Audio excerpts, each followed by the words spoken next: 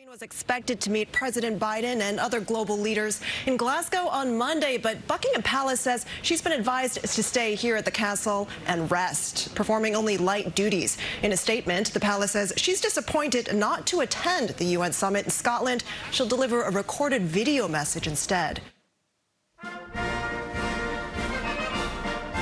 I'm delighted to welcome you all to the 26th United Nations Climate Change Conference. Today I will be presenting a multimedia presentation via Queen Screen technology.